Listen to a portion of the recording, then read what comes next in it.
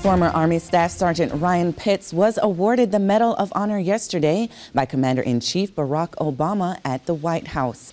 Following the ceremony, Staff Sgt. Pitts told reporters the medal was also meant for the men who fought and died with him during a bloody battle in Afghanistan.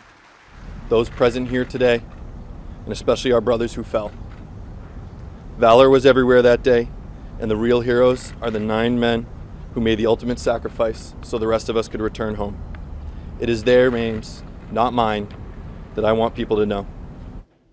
9 soldiers were killed in the July 2008 battle. Stay with DoD News at 10 Eastern this morning for live coverage of Staff Sgt. Pitts being inducted into the Hall of Heroes at the Pentagon.